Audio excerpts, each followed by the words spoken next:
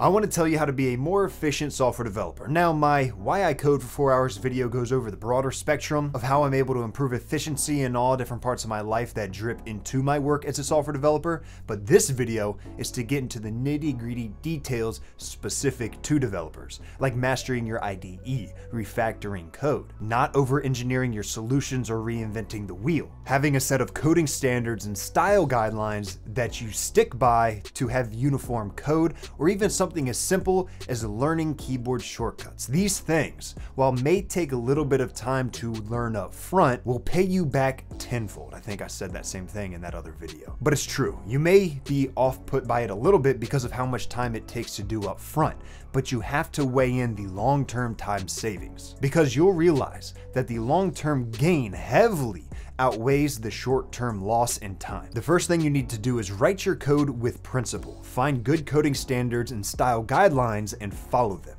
It'll pay back in dividends and save you from rewriting. If you work in a team, then you should already have something in place, so learn it. Take the time and learn it. If you're working by yourself, still implement it, because it's good practice and it'll save you a lot of time. I mean, think about it. Having a coding standard gives a uniform appearance to the code written by multiple different engineers. It improves readability and maintainability of the code, and it reduces the complexity. It also helps in code reuse and to detect errors. A few examples include indentation, standard headers for different modules, naming conventions, coding documentation, and even things like error return values and exception handling. It should all be uniform across the code base. Find good coding standards and style guidelines and stick to it. But just because you have those things in place doesn't mean your code will always be good. That's why it's important to go back and refactor your code. Dedicate a small block every week to refactor. Some say you should refactor on a daily basis or else your code isn't in good health. See, I'm giving you a little bit and saying you only need to do it on a weekly basis. Either way, just make sure it gets done regularly. From your architecture to your methods and functions, variable names, the number of arguments a method receives, everything. To be more specific, if your function or method is more than 20 to 25 lines, it's more likely that you are including too much logic inside it, and you can probably split it into 2 or more smaller functions or methods. And if the name of your function or method is longer than 20 characters, you should either rethink the name or rethink the entire function or method itself using the first rule. If you have a lot of nested loops, then you may be doing some resource-intensive processing without realizing it. In general, while there are some exceptions, you should rethink the logic if you are nesting more than 2 loops. 3 nested loops is just not good, unless you're trying to mess with somebody in a code review. At that point, it's just hilarious. Consider if there are any applicable design patterns your code can follow. You shouldn't use patterns just for the sake of using patterns, but there are patterns for a reason. They offer tried and true, ready-thought solutions that could be applicable. And just like the coding standards and style guidelines, all of this refactoring increases your code's readability, maintainability, reusability for when you need to reference old code. So always refactor. And you know what makes both of those things a whole lot easier?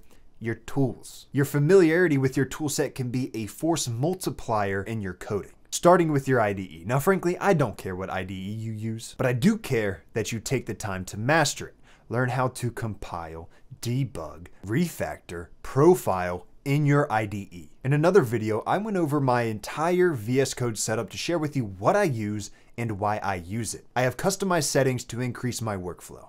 I have custom shortcuts for easy navigation and use. I have extensions to help me not think about these mundane things that aren't worth my time but need to be right. And what you can do in your IDE is sync your coding standards and style guidelines with the rest of your teams. That way you know it'll always match up. It won't cover everything, but it will cover a lot. A tool for refactoring, you can use a linter so you can refactor while you code. You'll get recommendations as you code for better practices in what you're currently using. Or use a code analysis tool like SonarQube or Kodana. The tools out there that'll help you keep up with new language updates and code smells and give you recommendations on how to refactor your code. Or tools to help you implement APIs or to be using APIs in the first place. If you don't know, APIs let your product or service communicate with other products and services without having to know how they're implemented, which can simplify app development, saving time and money. That's not my definition, that is the definition as per Red Hat's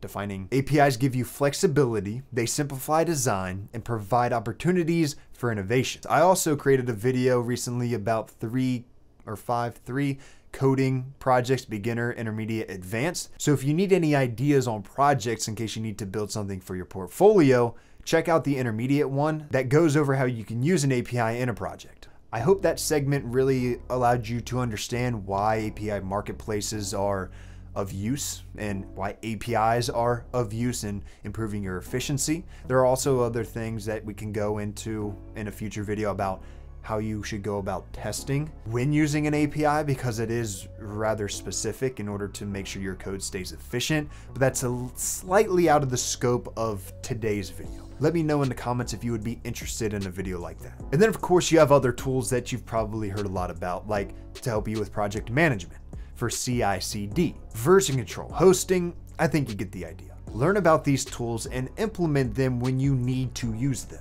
Because believe it or not, you don't always need all of these tools on all projects all of the time. But learn about them so you know they exist for when you do need them. And for the ones you do use, master them. But I feel maybe most important of all, don't reinvent the wheel. Don't over-engineer what can be a simple solution to the problem you're facing. I once read this quote: "An efficient software developer is one who has a knack for producing what is needed and will be used. They don't add bells or whistles, speculative features, or unnecessary extensibility or abstraction. They start working a problem by seeing what's been done before, understand the common approaches and when to use them. They figure out how what they're going to develop will be used. This is what I implore you to do. Become an efficient programmer by following the things I laid out today. You won't be able to implement everything at once, but pick 1 or 2 and start. Then pick up another few once you feel confident you have accomplished and can maintain the prior 2. I appreciate you watching this entire video through. A comment below on something you learned today that maybe you'll start implementing tomorrow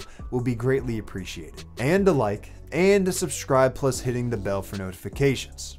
I hope y'all enjoyed this video. Have a good rest of your day. Until next time.